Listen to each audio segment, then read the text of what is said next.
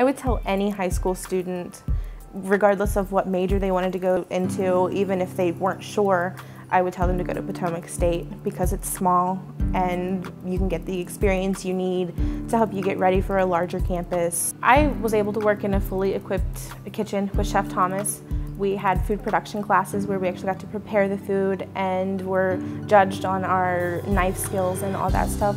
We also went up on main campus to the dining hall and did restaurant management where we did the table settings, did all the silverware and that stuff on the tables, learning how to serve. I definitely think it gave me the means to become a better manager.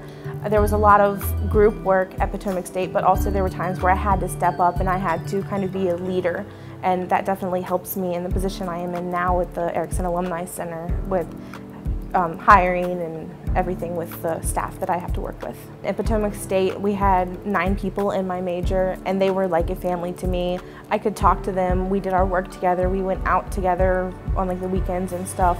I was able to have a personal relationship with educational relationships. I am very glad that I chose to go to Potomac State.